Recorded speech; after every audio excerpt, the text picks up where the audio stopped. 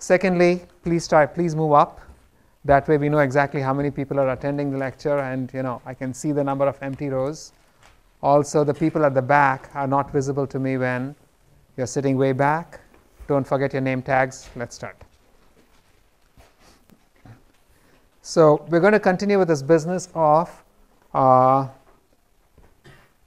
training neural networks. Specifically, we are going to be dealing with the issue of optimization. Now, what we've seen so far, again, we recorded a second lecture on Monday afternoon. That lecture has gone up on YouTube and should be up on MediaTek as well. Ideally, you'd watch the video on the MediaTek website, once again, so we can keep track of who's watching it. But if in any case, please do watch that lecture. I'm assuming that you watched the lecture today, but I'm going to go over some of the key bits because I'm afraid I wasn't particularly clear in that particular lecture, which was taken at 9 in the night. So here's the story so far.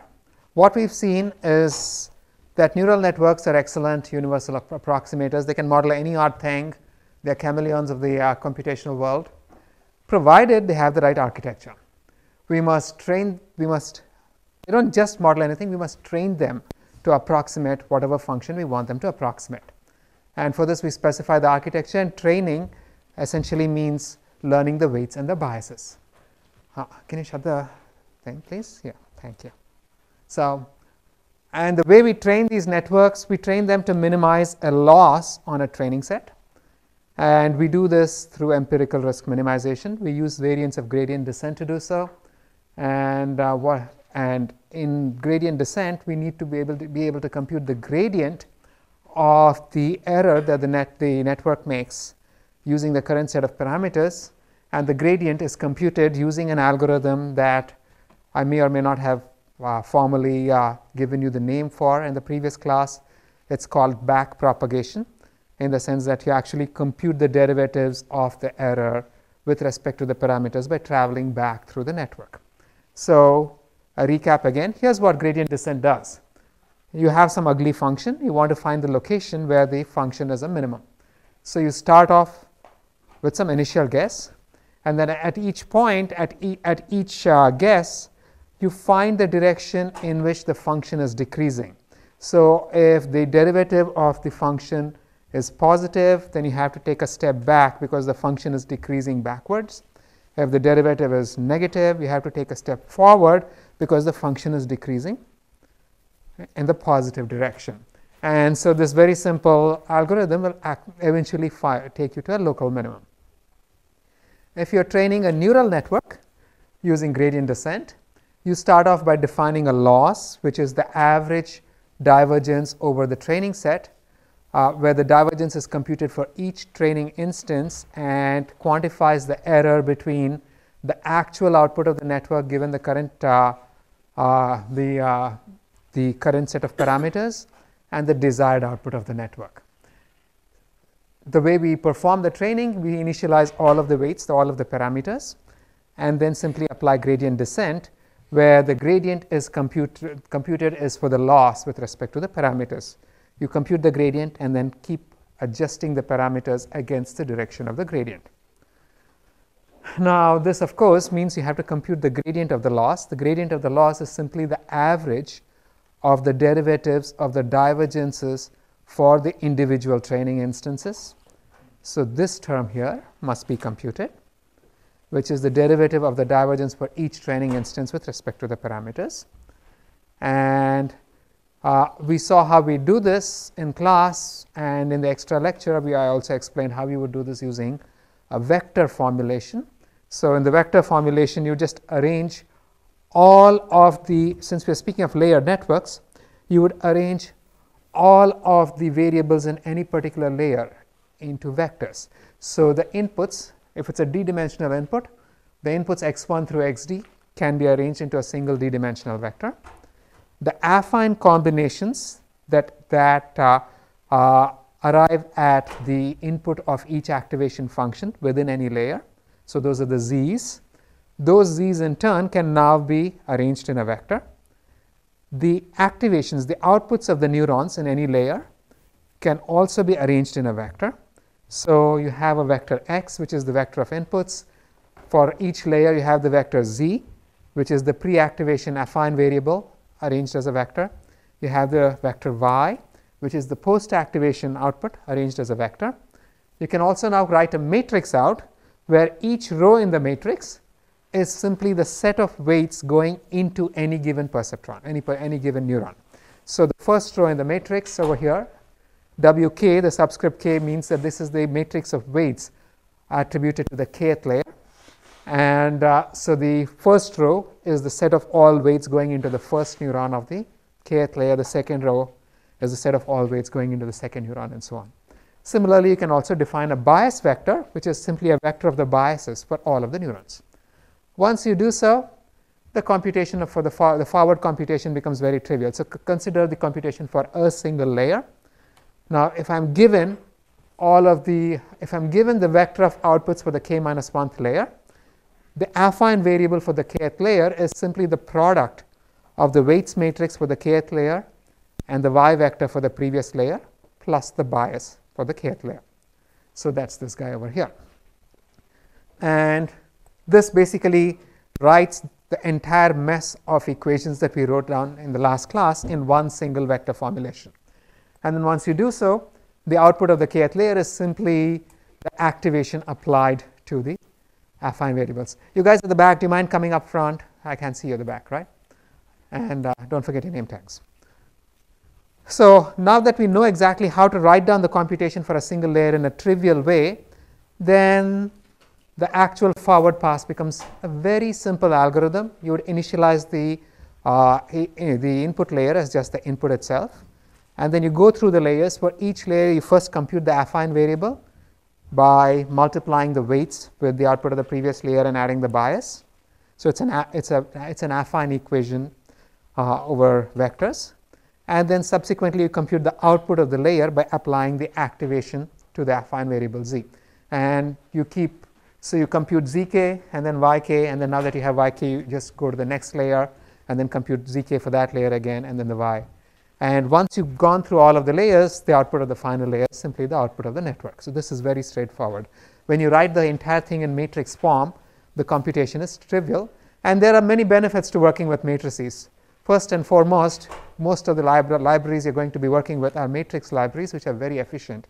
And it's going to be far more efficient to be working with the matrix formulation than looping over variables. So which is why not only is the written arithmetic very convenient, it's also practically much more reasonable to be doing this. So here is the pseudocode for the forward pass. You initialize the input layer, and then you step through the layers, and for each layer you iteratively compute the affine variable vector and then the activation vector, right? And now once you've gone through the net and you've computed all of your variables, you have to compute your derivatives going backward. So you'd start off at the very output, you have your divergence computed. And then if you actually go through the lecture that I recorded on Monday night, so you'll see here's how you compute it. In the first step, you're going to compute the derivative of the divergence with respect to y. Now before I continue over here, there's something that I must point out. So when we go back a few slides over here and look at the equation for the update rule for gradient descent. So observe that xk plus 1 is xk minus some step size times the derivative transposed, right? What does this tell you about the shape of the derivative with respect to the shape of x itself? Anyone? Mac, what did it say? The shape of the derivative is going to be transposed. So whenever I have a scalar function, some function y equals f of x, where this is a scalar and this is either a vector or a matrix, then you're going to find that the derivative of y with respect to x is going to be, the shape is going to be x transpose. right? Which is why when I actually write the update rule, I have to transpose it to make everything fit, and that's how I can write the update rule. Now this is something you must remember, and this is something that you will always be using to verify that all of your variables are right, because then you can check the dimensions, right? So if I go back here, when I compute my backward pass, the very first step, I'm going to compute the derivative of the divergence with respect to the outputs. So what is the shape of this derivative going to be? Is it a column vector or a row vector? Manuel, will this derivative be a column vector or a row vector? Mm-hmm. Yes, because y is in the way we thought of y is a column vector. So the derivative of the divergence with respect to y is going to be a row vector of the same size, correct? And so now once you've computed the derivative of the divergence with respect to the output, observe how the computations happen. When you do everything in vector math, this is so convenient and easy. Then I take a step back and compute the derivative with respect to the affine variable z. When I do that, what happened? All that happened was that I took the previous derivative, which was with respect to y, and post multiplied it by the Jacobian. And the shape of the Jacobian, of course, is going to be the size of y times the size of z, right? And so this is going to be the size of y. This is going to be the size of y times the size of z. So what is the result going to be? Is it a row vector or a column vector? And what will the length be? The length of z. So you can see that this is actually matching, correct? So now this is going to give you the length of z. And then once I've done this, I can take a step back again, and now I compute the derivative with respect to the previous y's. And when I compute the derivative with respect to the previous y's, all I have to do is to post multiply the previous derivative, which was with respect to z, by the weights matrix. Right? So every time I take a step back, it's just one matrix multiplication. And once again, if you actually write down the shape of the weights matrix, you're going to find that this is the shape of y, z, and y. So when you multiply the two, you're going to end up with a row vector, which is the size of y, the dimensions fit, right? And so you can keep working your way back. Every time you go back one layer, all that happens is when you go past an activation, you post multiply the current derivative by a Jacobian. When you go past a layer to the previous layer, you post multiply the current derivative by a weight matrix. And so it's a very simple, convenient operation going all the way back. But then this is not the only thing we're really trying to compute. What we really want is the derivative with respect to the weights and the biases, right? So you can do this en route.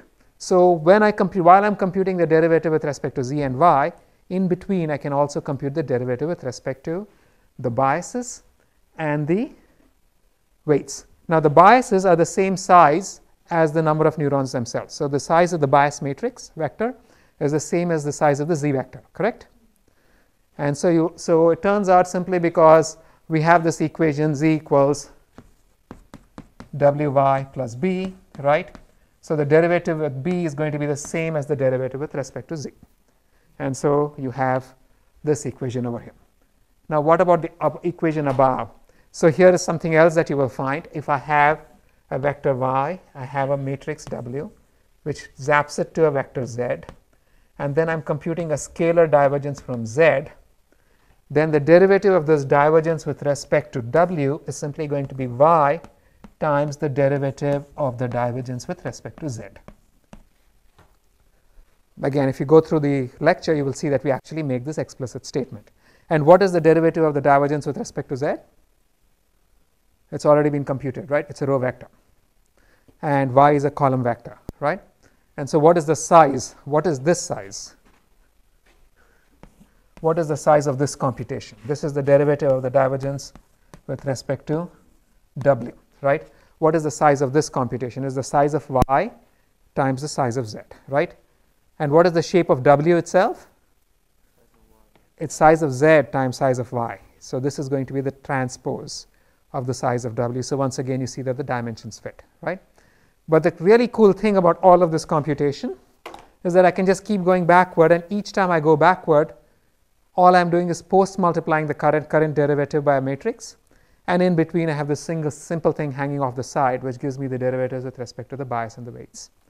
And so the entire backward computation can be written by this simple algorithm over here, which is that you initialize the derivatives with respect to the output, and then as you go back at each step you are going to just keep post multiplying first by a Jacobian and then by the weight, and then by the Jacobian and then by the weight as you keep going back.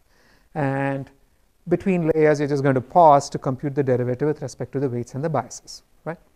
And so here is the entire backward pass going back. This is basically the same code algorithm, just written in the form of pseudocode. Questions, anybody? Doubts? No. And so we have a very interesting trend. 2 classes ago I had 120, 3 classes ago we had 120 people in class, then we had 100, then we had 80, today we have 60. 4 classes from now I'm going to have to go out on the street to bring students in, right? So I hope to see more in the next class. If I'm here, I expect you guys here. Okay. Anyway, so here's the overall training algorithm for training the neural networks. You initialize all of your parameters, then you go over your entire training data, and for each training instance, you're going to compute the output y. I don't know if by shadow this goes down, right? So you're going to compute the output y. You can compute the divergence with respect of the output with respect to the desired output. You compute the derivative, and then you aggregate these derivatives because eventually you want to compute the average derivative, right? Once you've gone through the entire training set, then you can go back through all of the parameters and update your parameter values for the gradient descent rule using the computed derivatives. So if you were to set up for any problem like, say, digit recognition, then in the case of digit recognition, if your problem is that of determining if this is the digit 2 or not, then the output is binary. It's either a 0 or a 1. So you'd have a lot of training instances of 2s and other digits which are not 2s, all labeled with either 0 or 1. You would have a network of the kind shown to the right where you have a single output, which outputs the probability of the digit 2. You define your divergence, which would be the Kullback-Leibler divergence over here. And why did we choose the KL divergence as opposed to, say, the L2 error? Anybody remember? Faster optimization. The L2 error was much too shallow, right? And then you can just use backprop. If you were performing multi-class classification, it's going to be the same kind of setup, except now you have class labels. And your network is going to have a vector of outputs. And your desired output is now going to be what would the desired output vector be? It's going to be a one-hot representation.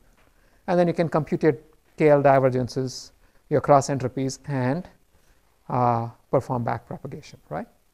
So this sort of summarized everything we've seen in the past class on Monday and previously. There are some issues to deal with. Convergence. How well does this whole process actually learn? So we saw that when you're using gradient descent, you eventually want to keep taking steps and get to the optimum, but there's this question. When you're taking steps, you're not really getting there in one step. You're taking there one step at a time. How long is this going to take? And will you even get there, right? So there's this issue of, there's the question of convergence, and issues like, once you get to an answer, will this generalize outside the training set? We are not going to be dealing with bullets 2 and 3 today. In the next few classes, we're going to be dealing only with bullet 1. So let's move on. So first thing, we started off by talking about a perceptron which had a threshold activation. We had a network which was a multi-layer perceptron, which was a network of perceptrons with threshold activations. Then we said that this network cannot really be trained for any given input data because threshold activations and errors are not differentiable, right? So what did we do? We made 2 changes. What was the first change we made? You changed the activation to something that was differentiable. We made another change, which was we replaced the counting of error with a divergence function which was also differentiable. And now the whole thing could be differentiated, and you could optimize the network, right? Does this really work? Does this give you the answer that you really want? We have to answer the question, because things have changed. What we really wanted to do was to minimize the error.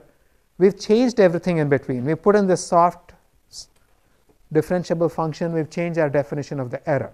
So does this still give you what you want, right? And how fast will it get to what you want? What are the rates? What are the at which it gets to the correct answer? What are the restrictions? We'll look at a bunch of topics. I won't actually read those out. Let's start with the question. Does backpropagation always give you the correct answer? So now there are two different issues going on over here, right? The first issue is that I have changed my definition of the error. My loss is no longer the error, it's the average divergence, right? Now I am trying to minimize the average divergence. Will minimizing the average divergence give me the lowest error? So meaning, even if I actually solve the gradient, the function optimization problem that I'm trying to solve, am I going to get the answer I want? So if that's not very clear to you, let's look at this. In classification problems, the classification error, as we saw, is a non-differential function of the weights. And so we sort of computed proxies for the activations and the error. We used a divergence, which is a proxy for the classification error, and we used the softmax or some other activation, which is the proxy for the threshold. And this is what we're actually trying to minimize, which means that minimizing this loss doesn't necessarily mean that you're going to minimize the classification error. To give you an idea of how this works, there are many more slides in the slide deck. So you'll see that the slide number just jumped from what is this, 25 to 35. This gives you a clue as to which slides the quiz are going to refer to, which are slides number 26 to 34, okay? But here, let's look at this training data. I have all of these red dots, I have all of these blue dots. Are they linearly separable? Yes. So now let's consider two cases. In the one case, I'm using a threshold activation function and I'm applying the perceptron rule. In the other case, I'm using the sigmoid and the divergence, and I'm using backprop. It's just a single perceptron, but I can use gradient descent. That's also, I'm calling it backprop, right? So will the perceptron rule find me an optimal classifier here? Clearly, the things are linearly separable. And what about backprop?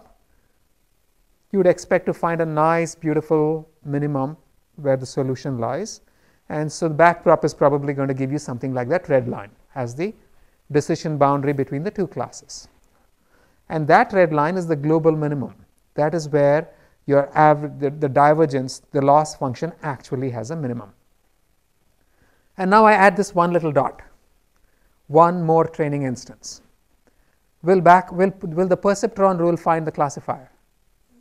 It's linearly separable. What about backprop? So here's what you stop and think, right? Those clumps of red and blue dots, I could have thousands of those dots. How much new data did I add? One, right?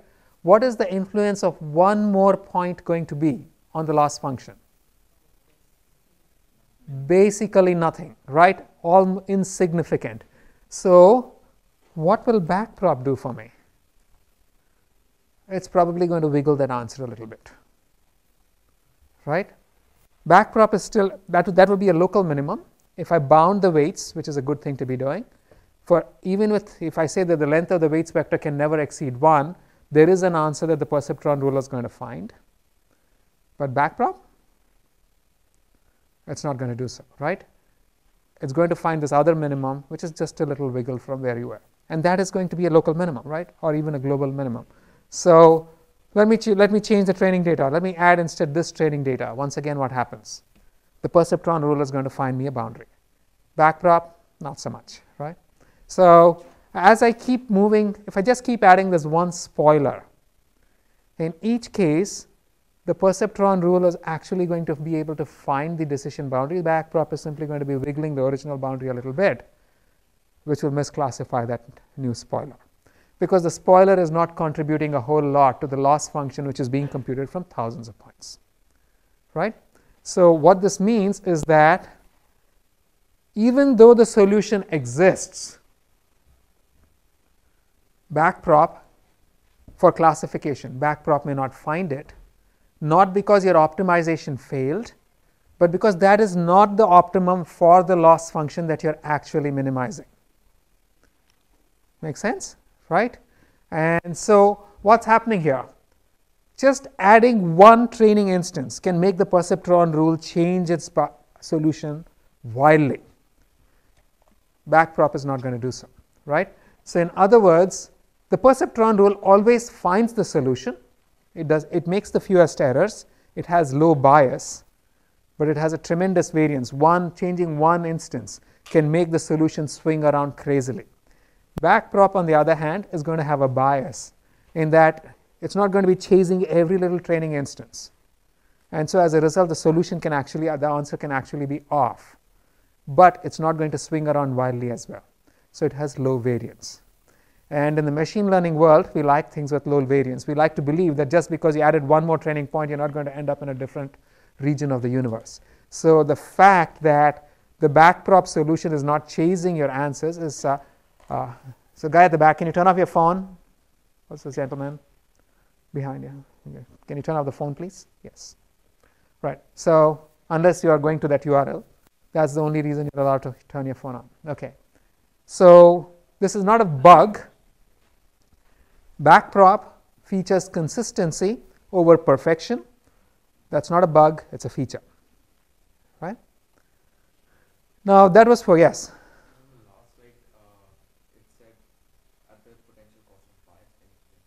So the potential cause of bias in the sense that there does exist a solution. You're just not finding it in terms of classification error. So that's a bias, right? Your error is not going to be, you're going to have a bias, the error has a bias, it's not, the expected value is not necessarily 0, right? So, yeah. The bias, would we always measure the bias with respect to the loss function? So in this case, the fact that... so what is it you really want the network to perform? But I understand that, but then for an ML algorithm, wouldn't it make sense to measure the bias with respect to the loss function it's optimizing for? The loss function is a proxy for something else, then not necessarily, right?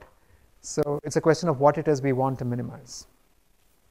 So I can always come up with proxies which give you absurd answers, and there would be no bias. So the same thing over here, right? That was just for one perceptron with a linear boundary. If I have a perceptron, a multi-layer perceptron, it's actually going to curve your boundaries, as we will see. And even here the same thing holds. I might be able to get a perfect decision over here, but then if I just add one little training instance out close to the blues, my network is not going to swing around and capture this new shape. It's going to try to stay consistent. So it's going to have low variance. So in summary, backprop will often not find a separating solution, even though the solution is within the class of functions learnable by the model, which is what we are really computing the bias with respect to, right? And this is because the separating solution is not necessarily a minimum for the objective being minimized by backprop. So one resulting benefit is that backprop trained neural network classifiers have lower variance than an optimal classifier for the training data. And this is good when you're trying to look at data outside of your training set. So first, we sort of established, is it the clock? Oh, perfect. So that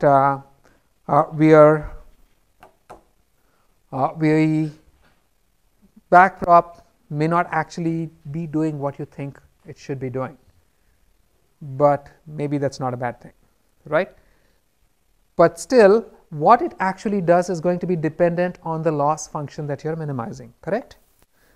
And that loss function is a surface, and you're trying to find a minimum for that surface. What does that surface look like? Now, in all of the things that in the little example that I gave you, I assume that the loss function has the shape where it has a single unique minimum and you're trying to find it, and that you can find it. And the statement that we made about variance, etc., is just assuming that you actually found that global minimum.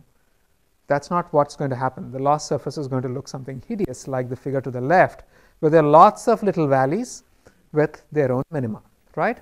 So in that case, how is it going to perform? So what does the loss surface itself actually look like?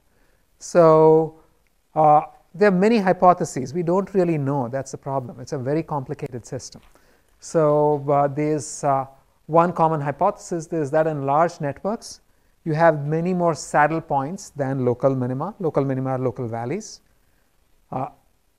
And that the frequency of saddle points is kind of exponential in the number of variables, parameters in your network, which is the network size. Another says that you might have lots of local minima, but they're all equivalent. If you actually find the value of the objective function at the local minimum, they're all going to be more or less the same in all of the local minima. This is for large networks, so this doesn't really hold for small networks. Now, what do I mean by a saddle point? Does anybody know? Yeah, Ramel? If you take derivative with respect to one variable, it might be, I mean, second derivative, it might be positive and it will be negative for another variable. Yeah, he gave a mathematical definition for it, right? But pictorially, a saddle point is a point that looks like a saddle. So that's why it's called a saddle point. So you see the bottom, that looks like a horse's saddle. If you go in one direction, the function is going up. If you go in the other direction, the function is going down. Each of the figures, above figures, are also instances of saddles. If you look at them just right, they basically look like the figure at the bottom, right? So depending on which direction you're looking at, you might think you're at a minimum or at a maximum. So the hypothesis is that, and the slope is 0. So if you're using gradient descent, you could actually get stuck over there. The hypothesis is that the neural network loss function has many of these. The lady back there, would you mind shutting your laptop? Sorry. Yeah, thank you. So there are lots of saddle points in the loss function that the optimization could get stuck at. Yes. So why would you stop at the saddle point? You're just following the gradient, you keep coming down, and then when do you stop? The derivative is 0, right? So if I'm updating by the derivative value is 0, you're going to stay there. You can still going down in one of the directions. So if the derivative is 0, it's flat. It's flat. It's just that, so if I have something like this, right here, the derivative is 0. In the other direction, if it's like this, right here, the derivative in the other direction is also 0. So the fact that it increases or decreases really has to do with whether you continue walking after the derivative has gone to 0. And that's why you will get stuck, right? So there are many, many hypotheses about this loss surface, and here are some: Baldi and Hornick. Hornick is the guy who came up with the universal approximator theorem. They say an NLP with a single hidden layer has only saddle points and no local minima. They have some math behind it. Dauphin has this, says an exponential number of saddle points in large networks. Chomoranska, I think that's how I pronounce it, says that for large networks, most local minima lie in a band and are equivalent in that the actual value of the function is the same in all of them. But that's based on analyzing spin glass models. Schwartz et al. Say local minima in networks of finite size trained on finite data, you can have terrible local minima.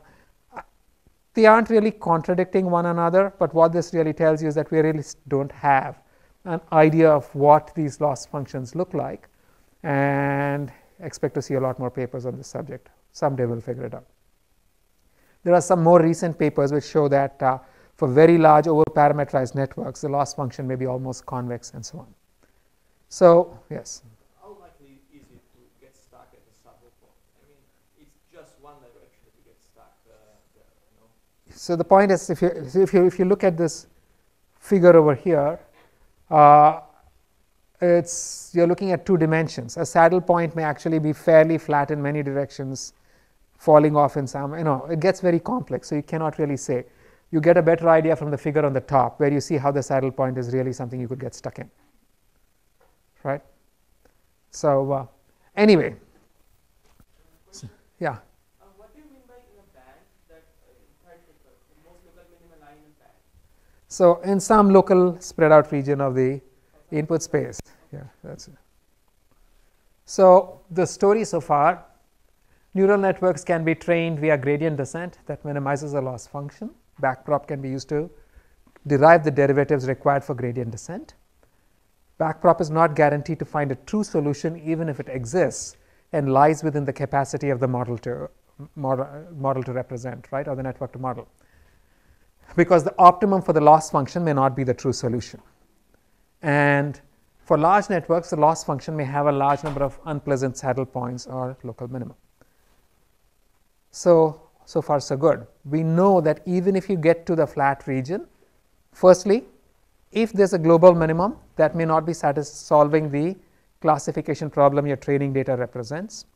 Second, the local minimum may not be the place you want to be in the first place. Third, how fast are you going to get there, even ignoring the first two topics? So that's the issue of convergence. So now in the discussion that we've had so far, we've assumed that it arrives at a local minimum, but does it always converge? Does it get there in a finite number of steps, right? So now turns out this is really hard to analyze for an MLP with really complex loss functions. So we will do something called, we are going to look at it through the lens of convex optimization. We understand convex functions. So this is a case of what I will call the streetlight effect. How many of you have heard this joke? I mean, everybody has, right? Some guy loses his keys in a pub, and the policeman finds him searching for them near the streetlight. And he asks him why, and he says, it's dark in the pub, here's where the light is. So you're not really worried about where the keys fell, you're worried about where you can see. And because you have a better chance of finding the keys here than in the pub. Anyway, we know how to interpret convex functions. So we're going to look at the world through the lens of convex functions. Specifically, we are going to look at a best case convex function for gradient descent, namely quadratic functions. First, what do I mean by convergent? What do I mean by convex? Now, a function, I will say a function is convex. Is there an eraser? If this happens. If I can take any 2 points above the function or even on the surface of the function and just connect them up with a line, and if the line never actually intersects the function, I'm going to call the function convex. Similarly, I'm going to call a set convex if I can take any 2 points within the set and connect them up, and the connecting line doesn't go outside the set.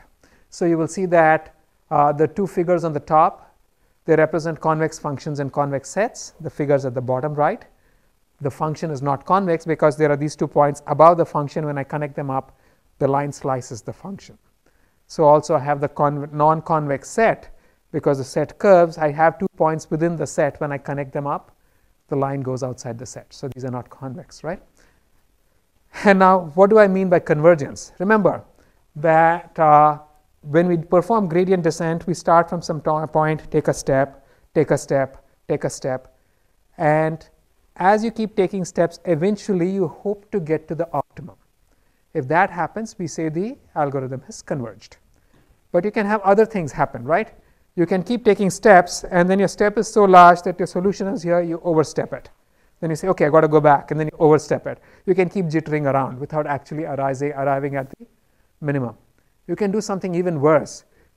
Because whatever strategy you use to choose your step size is wrong, you may actually step across and say, oops, I've gone the wrong way, and then take an even larger step and bounce off, and eventually just diverge from the answer. So these are 3 different things that can happen. So what are the conditions for convergence?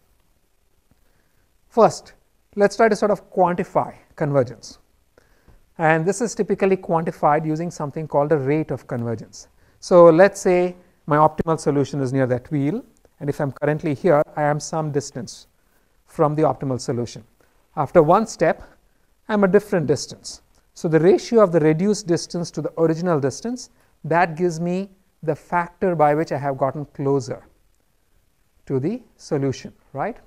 And so if this factor is constant, meaning at every step I'm 0.9 closer to the solution, then we will call this linear convergence. Now, although we call it linear, it's bad terminology, because if you really think about it, in k steps, I'm going to get 0.9 raised to k times closer to the solution. So you're actually getting there exponentially fast, right? Now, this is the kind of convergence. Yes, yes, Manuel? But you don't know what the solution is. No, you don't. Are you capturing the distance through the gradient?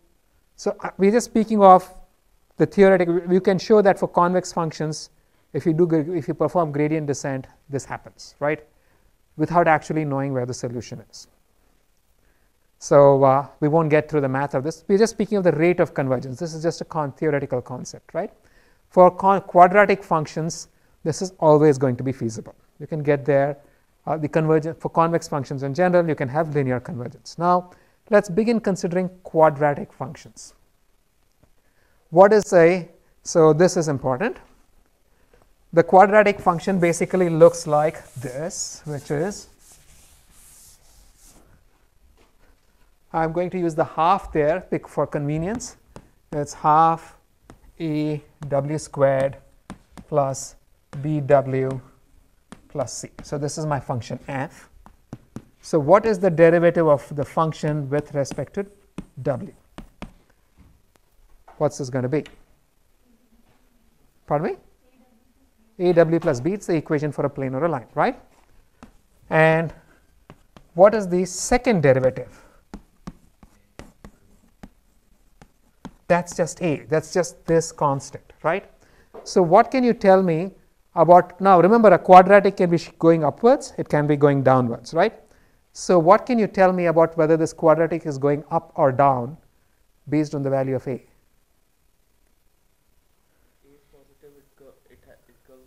If a is positive, the second derivative is positive. So the wherever the derivative becomes 0 has to be a minimum, right? If a is negative, the second derivative is negative. So wherever the derivative becomes 0, it's got to be a maximum, right? Something that you have to keep in mind. Now, so I can just use a gradient descent rule. And so now that's a quadratic. For a quadratic, I can always solve for the optimum directly, right, in one step. Everybody remember how you solve for the optimum for a quadratic? It's minus b plus or minus square root of b square minus 4ac by 2a, right? So do you remember that, right? So you can solve for it, but I can also do this using gradient descent. I can start at any point, compute the derivative, take a step against the derivative, take a step against the derivative. I'm going to get there in some time, right? Now, if I do that, I'm going to use the gradient descent rule up there. So let's work this out. So let's say I have half aw squared plus bw plus c. That function looks something like this, okay? And this is my current guess, and I have some derivative, and the derivative here is pointing downwards, so obviously I have to walk in this direction. What is the optimal step size for me to get to the solution? An optimal step size is a step size in which I can get there in one step, right? So the optimal step size must get me from here straight to here, correct? Now, how would you compute the optimal step size? Turns out it's very trivial. How many of you are familiar with Taylor series? Everybody must be familiar with Taylor series. Who hasn't heard the term Taylor series? There are some people who have both heard it and haven't heard it because they haven't raised their hands. But anyway, so the guys at the back, you guys are sleeping. You have to wake up, or maybe you have to come up front. So yes, you lady, I need your name tag. Where's your name tag? Yeah, so everyone has a name tag. We made those, right? Yes, yes. So that way I can invoke you by name and I don't have to call you lady. Not that you aren't, but still. Anyway, this is, so now how would I actually compute the optimal step size? Now, let's say I have this point wk, right? What is the Taylor expansion for this function going to be? What is the Taylor expansion for any function? So if I say I have an f of x, I want to expand it around some x0. What is the Taylor expansion? F of x0 plus f prime at x0 times, and then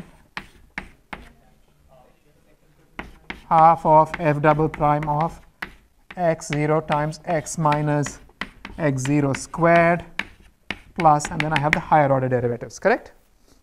Now, what is special about the Taylor series expansion?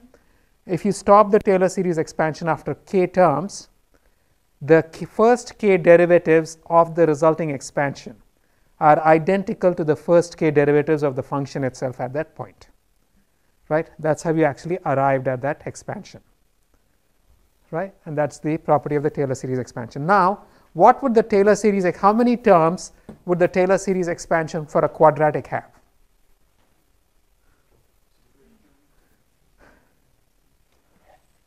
Mac? 3. Why?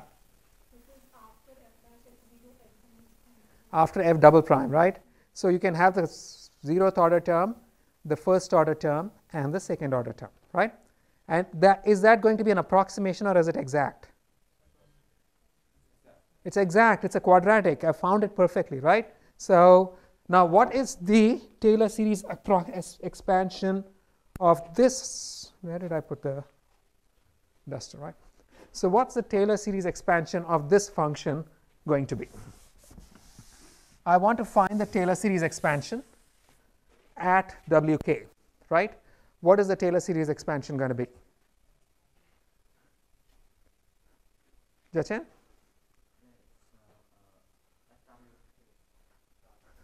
F of wk plus f prime wk, right, times w minus wk, right, plus second order wk, w minus wk squared. Is there something missing here? There's the half, right? And this is exact because this is a quadratic representing a quadratic. You cannot do better than that, right? Now, where is this function going to be a minimum? How do I solve for it? How do you solve for any function's minimum? When you, what did they teach you in school? Take the derivative and equate it to 0, right? What is the derivative of this guy? With a derivative with respect to what? W, right? So what is the derivative of this guy? That's f prime wk, right? Plus 2 over 2 of f double prime wk times w minus wk, right? That equals 0. That's what you solve for. So I can take this off here. I can take this guy off and I can say f double prime wk inverse. And what is this term? That's simply a. Remember? The second derivative of the quadratic is always a, right? And so this gives me w equals what? What's it going to be? Wk minus f double prime wk inverse f prime wk, right? If I just write this equation down, I'm going to get to the solution in one step. Very clear to everybody how I got to that. Anybody who didn't get it, right? Anybody who didn't get it? No, okay. Now compare this to the equation up there, the gradient descent equation up there. Can you tell me the optimal step size?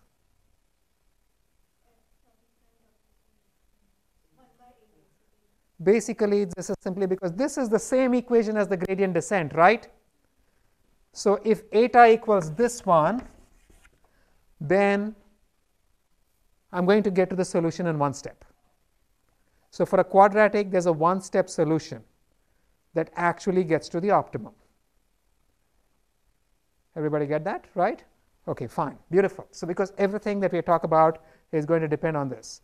This is just a slide recapitulating exactly what we just derived, that if I have a step size which is the inverse of the second derivative, which is a, then I am going to get to the, regardless of where I start from, I am going to get to the optimum in one step. Okay. What happens if, so I have this function, and if I take a step which is the second derivative, I am going to get here. What will happen if I take a step and the step size is less than the second derivative, inverse of the second derivative? What will happen? If the step size is less than this guy, it's going to go here, it's going to go here, it's going to go here, it's going to take some time getting here, correct? But it's going to get there monotonically. What if the step size is greater than the optimal step size? It's going to shoot right past and go here, and then go here, and then go here, and it's going to sort of wiggle down to the solution, right? Is there a bound on how large the step size can be before things go bad? What happens if the step size is exactly equal to twice the optimal step size? It's just going to go straight across, and then it's going to come here, and then it's going to come back here, and it's going to keep bouncing across. If it's more than twice the optimal step size, it's going to begin climbing up the hill, right? Instead of going into the valley, it's going to walk out. So, there's a very clear idea of for quadratic functions, the optimal step size is the inverse of the second derivative, which is the a in our case, right? Okay, so this is basically a slide explaining exactly what we just understood. Now, if I've got, that's for quadratic functions. Suppose I have a generic function which is kind of smooth and nice and has a nice optimal, then I can still expand this function in terms of using the Taylor series and use a truncation, second order truncation. And if I do, what is the optimal step size? It's just the inverse of the second derivative. If the step size is less than the inverse of the second derivative, you will expect to go to the solution monotonically. If it's greater, you'll expect to bounce back and forth. If it's more than twice as much, you expect to not converge but to diverge. Okay.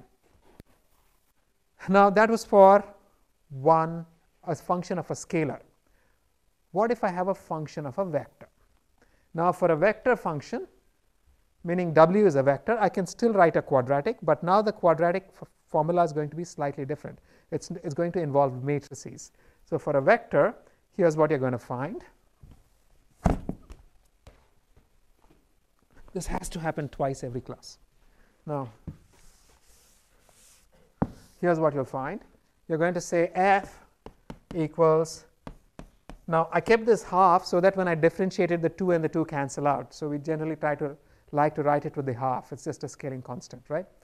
And W transpose is going to have W1 through W whatever D, right, times A, which is going to be a matrix, times W, plus, and then you're going to have W transpose, which is W1 through WD times B, which looks like so, B1 through BD plus a constant. This is still a quadratic. Every term is a second order term, right? So, this is for multivariate inputs, and just for the sake of convenience, I am going to consider the case where A is a diagonal matrix. So, when A is a diagonal matrix, now first look at what is this. This term is simply going to be summation I Wi Bi. It's an inner product, right? So, the second term is straightforward.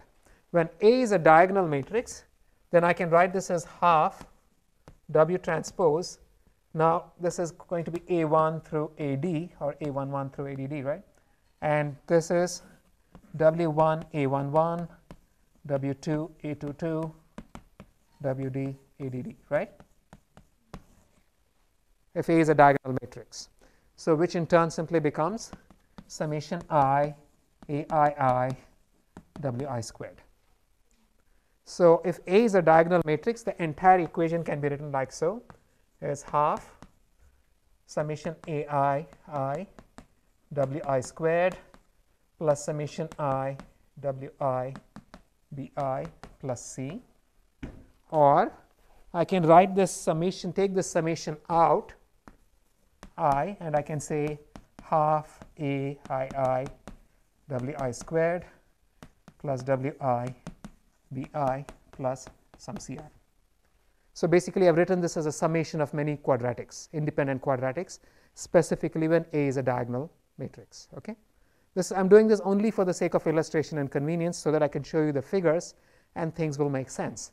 And so if I have, for example, if I have two dimensions, in this case the function f is going to be half A1 W1 squared plus B1 W1 plus C1 plus half A2 W2 squared plus B2 W2 plus C2. So I can write this as a sum of two quadratics, each one defined on a different variable, only for the two-dimensional case when A is diagonal, but everything that we are speaking of will generalize from this simple idea. So consider the 2D case. What is the figure going to look like? That is a bowl, it's a quadratic. If I take level sets, meaning if I slice the bowl at different heights, each of the level sets is going to have an outline, and the outline is going to be an ellipse, right? And so if you look at it, it's just going to be a bunch of concentric ellipses when you look at it from the top. Now if I take different horizontal slices, what is the shape of the horizontal slices going to be? Horizontal slices, right? So basically when I'm taking different horizontal slices, it means that I'm fixing, each slice is basically considering different W1s. So basically I'm changing one of the terms and keeping the other equation constant. So if I take, say, different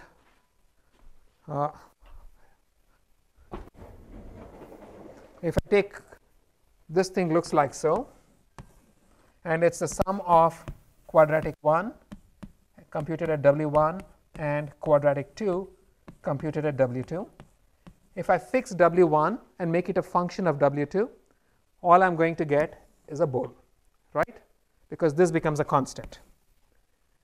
If I take different values of W1, I'm going to get different bowls, but all the bowls are going to look identical. They're just going to be shifted in height, right? So in other words, if I take all of these vertical slices, are going to be the same bowl at different heights.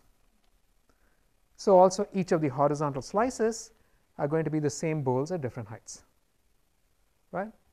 So make sense? Now how does this actually matter to us? Now look at this figure, right?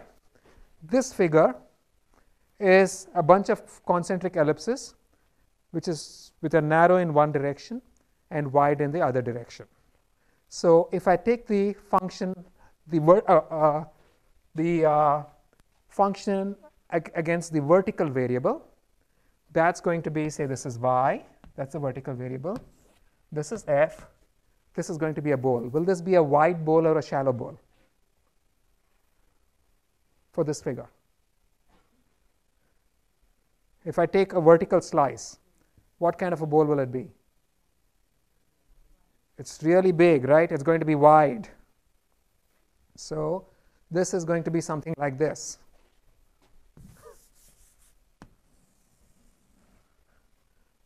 As a function of x, is it going to be wide or shallow? Or wide or narrow, right? It's going to be narrow, right? So for x, it's going to be something like this. Make sense? Right. So now here. So here are the functions across the two different variables, x and y. Now, in the first case, what is the optimal step size? It's going to be, this is going to be a function which is half A1 squared W1 plus B1 W1 plus C1. This is going to be half A2 squared, A1 W1 squared, sorry, right? A2 W2 squared plus B2 W plus C2. And for this guy, what is the optimal step size? 1 over A2, right? For this one, the optimal step size is 1 over A1. Keep that in mind. Now, here's what happens when I perform gradient descent. The gradient is orthogonal to the level set. We saw that in the class, right? So, the step size is the same for every direction. So, if I start off from that point Wk and take a step in the direction of the gradient, I am taking a step in the horizontal direction, I am also taking a step in the vertical direction, but the step size is the same in both. Okay. Now, consider this guy. So, let us say my original point solution is out here and here. If I take an optimal step size for this one, that is going to go here, correct? For the same step size, what will happen here? I am going to go out, right? On the other hand, if I take the optimal step size for this guy, what happens here? It becomes really small. The step size becomes really small. I am going to begin doing that, right? So, what this means is that the step size, for things to not blow up, the step size has to be smaller than twice the smallest optimal step size. You have many different directions, right? Here we only saw two. If I take a step size which is smaller than twice the optimal step size in the narrowest bowl, in one of the bowls I am going to blow up. One or more of the bowls I am going to blow up, right? At the same time, I want it to be as large as the optimal step size for the widest bowl, otherwise I am going to take forever to get to the solution. Make sense, right? And so, you have this contradiction. One of them says, if I have two directions with different step sizes, one of them says make it as large as my optimal step size. The other says keep it smaller than my optimal step size. And so, these things sort of have this contradiction and make learning very slow. Specifically, what will happen? Here's an example. So, in this case, in the first figure, I am taking a step size which is lesser than, remember we have to be less than twice the optimal step size, or otherwise you blow up, right? You go up. So, in the first case, what can you tell me about the first guy, the top left? I am taking steps. So, is the step size greater than or lesser than the optimal step size for the vertical direction? What can you tell me? Greater than the optimal step size for the vertical direction? If it were greater, what would happen? You would go across the optimum and then come back, right? So, is this greater than or less than the optimal step size for the vertical direction? Less than. What about the horizontal direction? Greater than. So, what has happened? In the vertical direction, you are sort of getting to the answer. In the horizontal direction, you are blowing off, right? And the second case, what is it again? It's still lesser than the optimal step size for the vertical direction. It's equal to twice the optimal step size for the horizontal direction. In the vertical direction, you're getting to the answer. In the horizontal direction, you're bouncing around, right? In the third case, it's still, what can you tell me? It's less than the optimal step size in the vertical direction. It's less than twice the optimal step size in the horizontal direction, right? So, it's coming sort of monotonically to the optimum in the vertical direction, but bouncing around and getting to the optimum in the horizontal direction. What about the fourth case? What can you tell me? Zili, what is this? It is exactly the optimal in the horizontal direction. It's exactly the optimal step size in the horizontal direction. So, in one step, you're getting to the optimum x, but that's too slow for the vertical. So, it's taking its time getting to the solution in the vertical direction, and in the last case it's less than the optimal step size in both directions. So you can see what is happening over here, right? And if you're, what is happening in this case?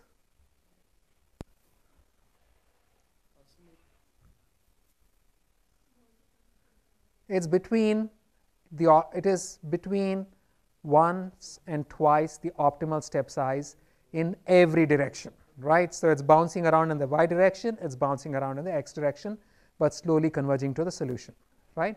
So you can see what happens here.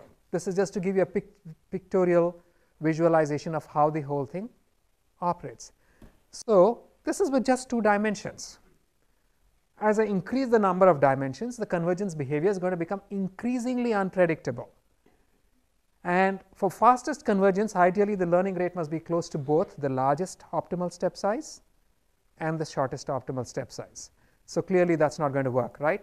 And so your convergence behavior is going to depend on the ratio of the largest optimal step size and the smallest optimal step size.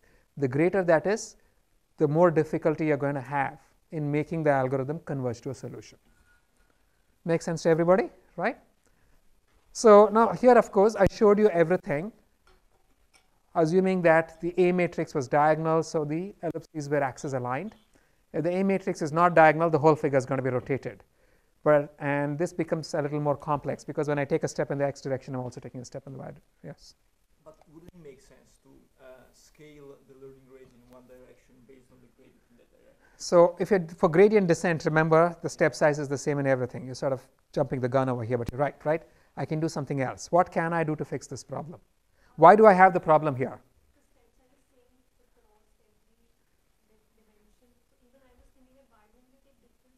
That's not gradient descent, right? So that's a different problem, different approach. We'll get there. So, but why do we have the problem here? It's nothing to do with the tilt. It has to do with the fact that the width is different in different directions.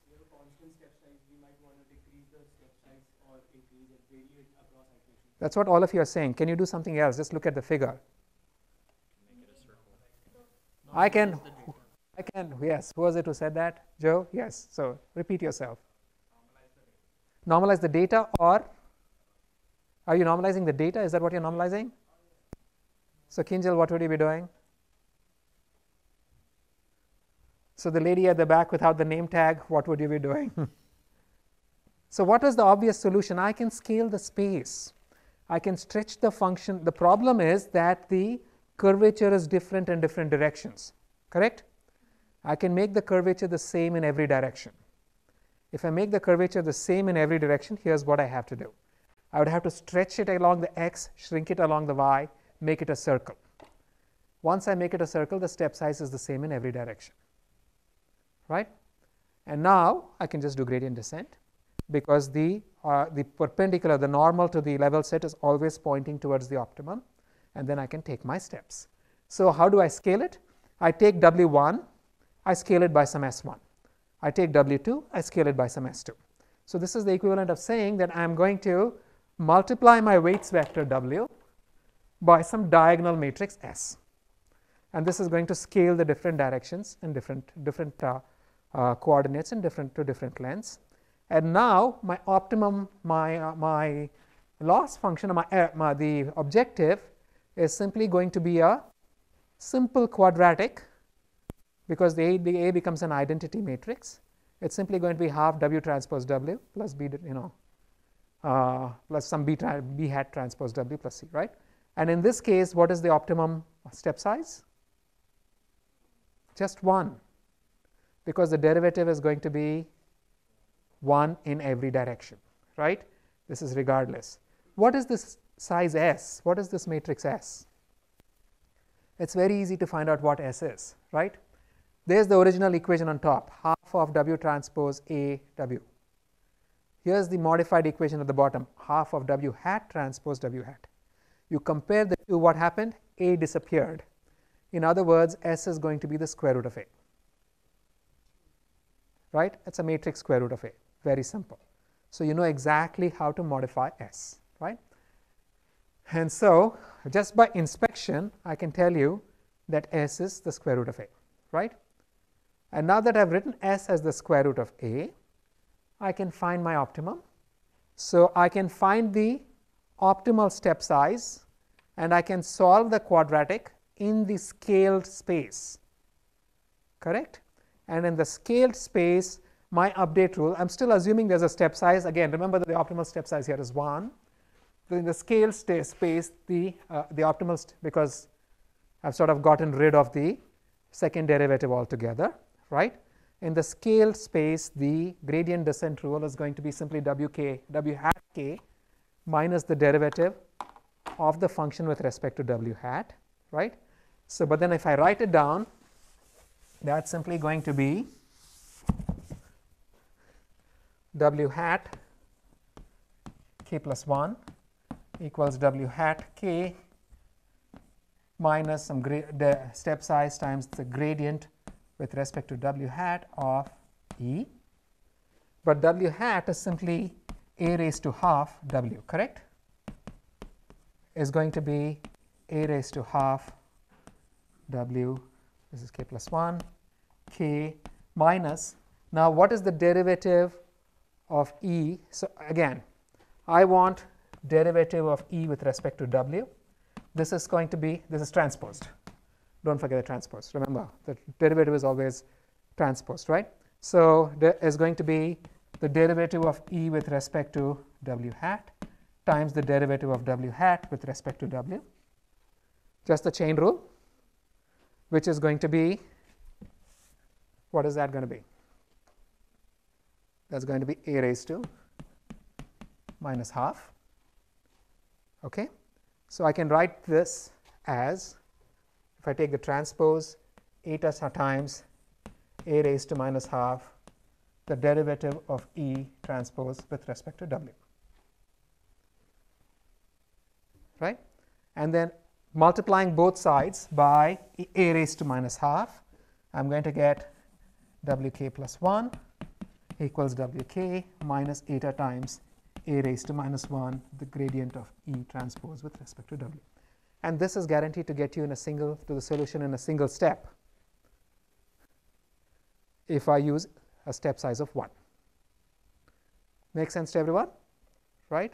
It is very obvious, very simple, very trivial. Okay. And so, even if I have a quadratic, if I, so long as I scale my different directions, I should be able to get to the solution very quickly. Now, what if my function is not a quadratic? So, suppose I have a function which is ugly like this one over here.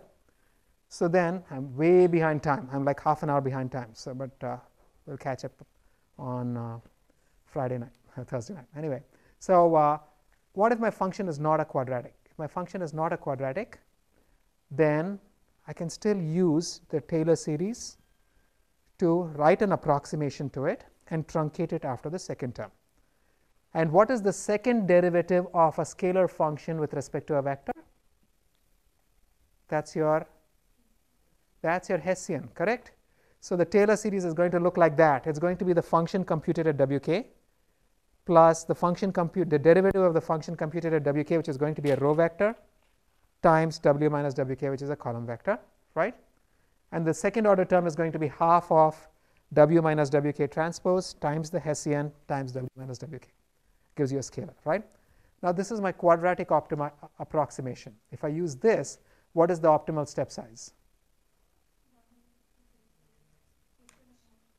It is the inverse of the what? Manuel, what's it the inverse of?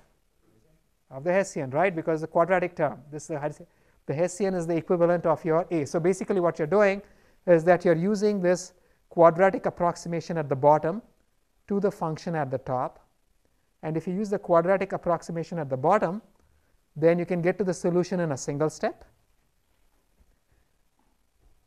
So, the equivalent of A inverse is simply going to be the inverse of the Hessian inverse, right.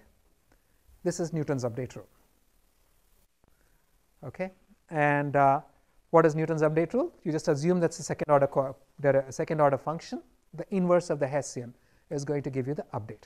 So, the problem is your function is not always quadratic, right. So, if I take some function which is not quadratic and try to optimize it using this method, it turns out it works really well. I start off with some initial point, I make a quadratic approximation to it. When I make a quadratic approximation to it, I can get to the optimum of this quadratic approximation in how many steps? One step. Is that going to be the optimum of the function itself? No, it's going to be somewhere else, right?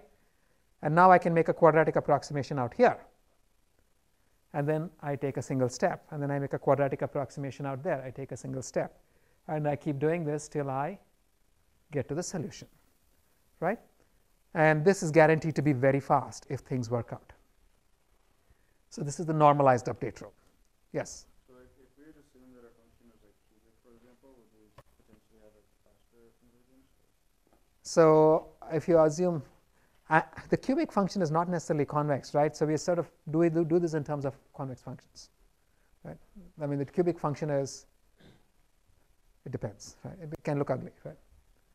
But anyway, it's going to be,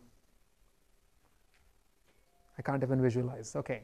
Now, for problem is for complex functions like models like neural networks, how many parameters do you have? Like even in your homework, how many parameters did you have? Thousands.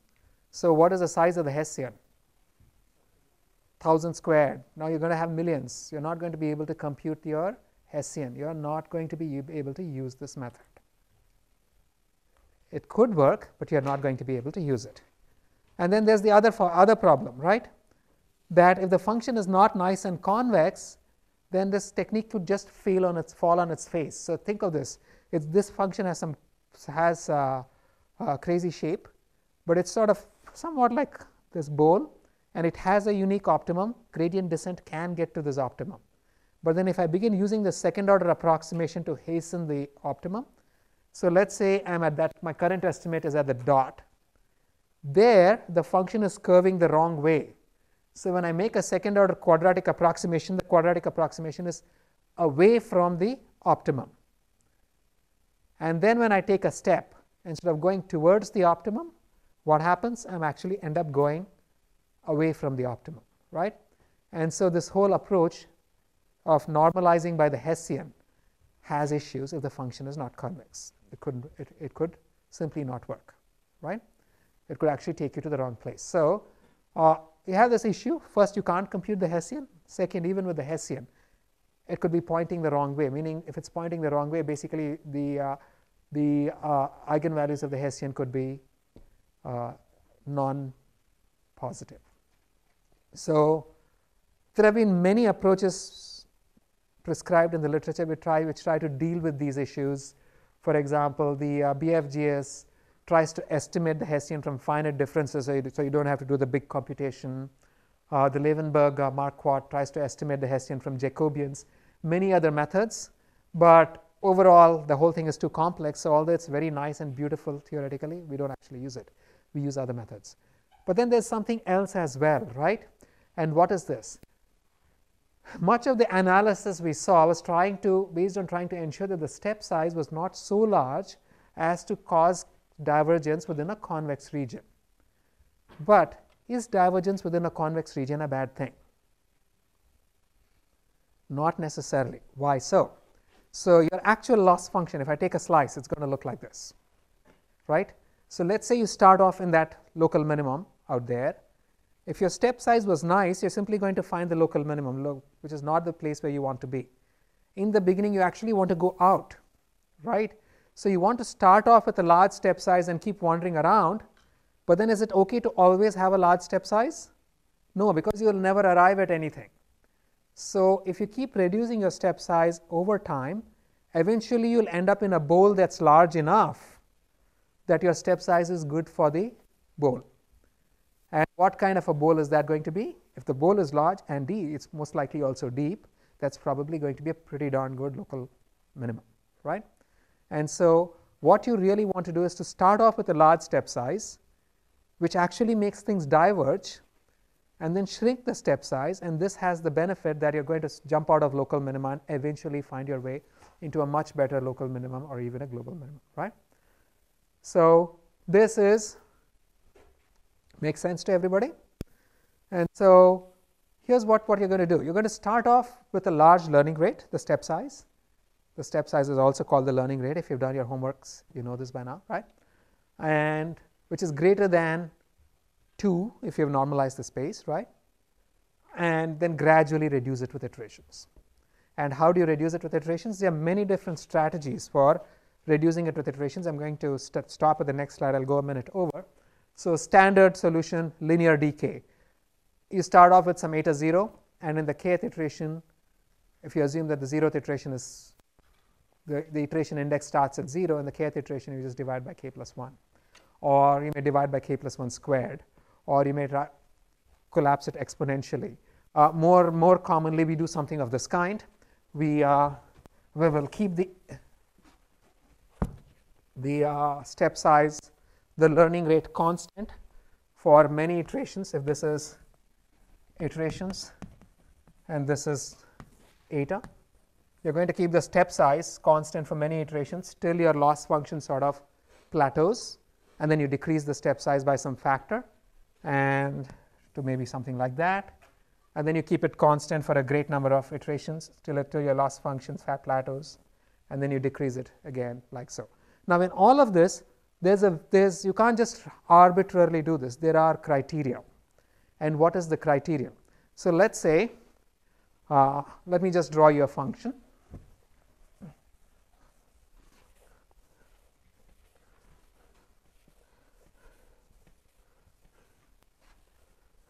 So let's say I have some hideous function, and this is my global optimum, okay? And I start over here, and now observe that the function's derivatives are bounded, right? So I can say that f prime x is always lesser than some value b, okay? Now what do I need to ensure that I can always find the global minimum? How do I make this? I need to know that if, say, this distance, let me call this d, right? Then you want to make sure that the sum over all of your iterations of the step size times the magnitude of f prime x is greater than d. Otherwise, you're never actually going to get to that step location, correct? Because the step that you can take is going to be bounded. You're never actually going to get to that location. So in other words, the criterion you want is that is going to be infinite. You could be infinitely far off when you start off. And so you want to make sure that your step size is actually summed to infinity. Otherwise, you may never be able, if you start off in the wrong place, you may never be actually able to reach the optimum, right?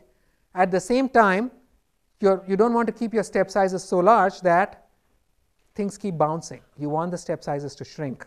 So you tend to have another criterion, which is summation I eta I squared is less than some constant. The sum of the squared step sizes must be bounded. This way you make sure that you can actually explore the entire space. At the same time, you sort of converge to a solution. That makes sense to everybody, right? And so if you want to find the function which is closest to satisfying both of these criteria, that's going to be 1 over k. What is the summation of 1 over k, k going from 0 to infinity? 1. Anybody know? That's a harmonic series, right? That's going to sum to infinity. But if I just do 1 over k plus epsilon, or what will it become? Or 1 over k raised to 1.0001. That's actually going to be bounded, right? So 1 over k is the boundary where the sum of the step sizes is going to be infinite, but the sum of the squared step sizes is guaranteed to be positive, finite. And so the first guy over there actually kind of satisfies this criterion, but pretty much all of these other techniques will also give you the same guarantee to some extent. So anyway, to conclude today's portion, gradient descent can miss obvious answers, but this may be a good thing. Convergence issues abound. The loss surface has many saddle points, although not so many bad local minima. Gradient descent can stagnate on saddle points. vanilla gradient descent may not converge or may converge too slowly. Second order methods normalize the variation along the components to mitigate the problem of different optimal learning rates for different components, but this requires computation of inverses of second order derivatives, which may not be feasible. Also, for non-convex loss functions, this could be unstable. And finally, learning rates which cause divergence may not really be a bad thing, particularly for loss functions, because it helps you get out of bad local minima. What you want to do is to decay the learning rate, and this provides a good compromise between escaping poor local minima and convergence. We'll stop here and pick up in the next class.